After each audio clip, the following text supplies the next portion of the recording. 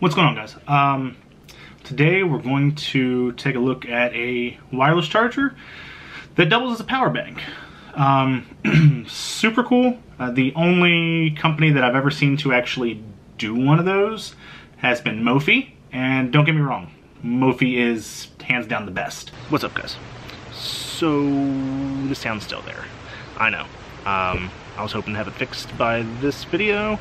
I don't, but next video it will be fixed, I promise. I have it down, it's going to be taken care of.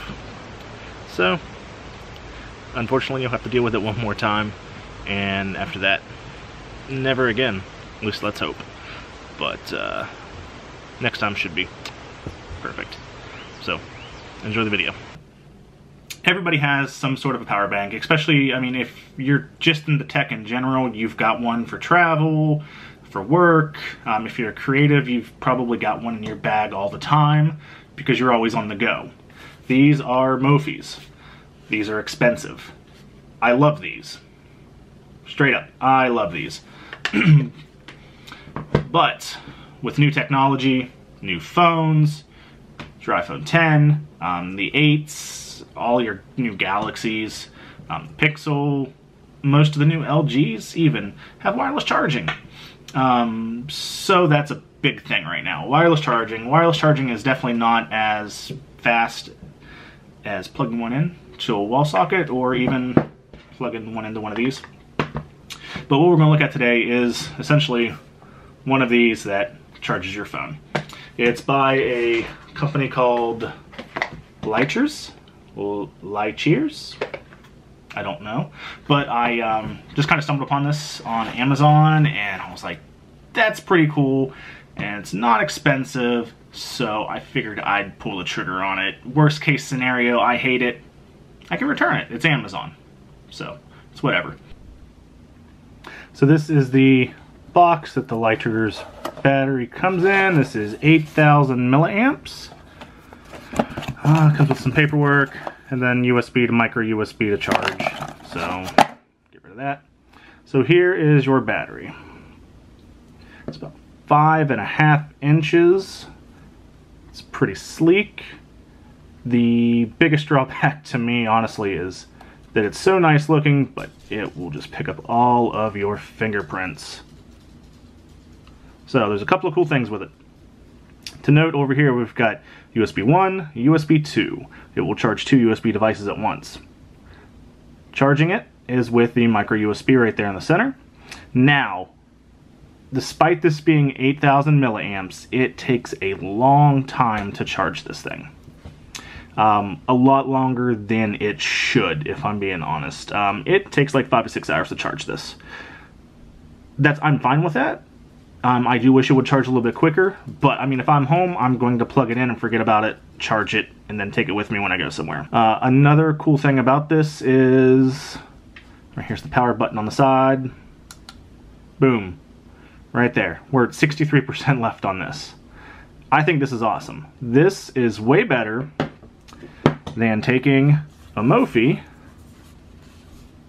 and I'm on the wrong side here, hitting the button and being like, oh, that could be 75% or 60%. That could be 80% or 100%. I'm not sure which, but I've got a roundabout idea.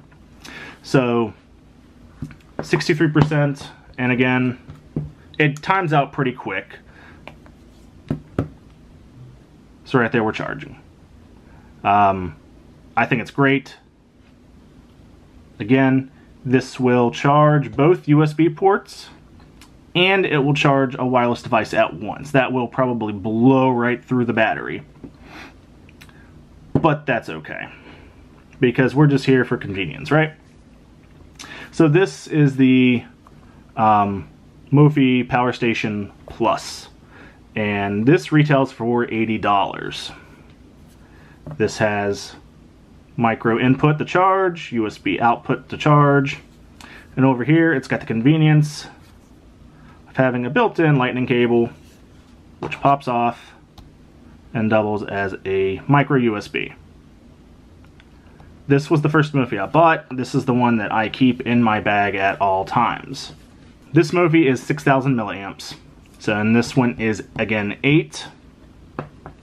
Now over here, we've got the Power Station XL. Considerably thicker, considerably heavier than the Plus. Only retails for $70. Because I believe the other is just for the simple fact that it's got the cable built into it, makes it a little bit more expensive. We've got 2 at once. I have used this many times to charge my iPad and my phone simultaneously. It does a great job. It charges quick. Battery seems to last almost forever. Again, this is 10,000 milliamps, while this one right here is 8,000. The Power Station Plus over here, 6,000. Now, being in the business, I've seen some off-brand or generic wireless chargers not charged through like OtterBoxes and things like that. This one will do it. While I don't own an OtterBox, because I'm not a big fan, I do own a nice protective element Recon case. It's very thick. So we'll pop the iPhone in here. Make sure this is turned on. And it's charging. So again, this Licheers retails for 30 bucks on Amazon. $30. $80, $70. Mophie makes a 10,000 milliamp charging bank that doubles as a wireless charger. It retails for $99. At the time, I was like, man, that's really cool. I kind of want that. And then I saw this. Again, this is awesome. It has one other feature, which I think it took me a while to figure out what it was. But this slides out. So you can watch videos. Obviously you can't wireless charge, but you can charge with the cable and watch videos on your phone. This thing has been in my bag that I take with me every day for about the past week and a half. It has replaced the Power Station Plus, which has been by far my favorite charger that I've ever had. So again, the Licheers wireless charging bank, I love it.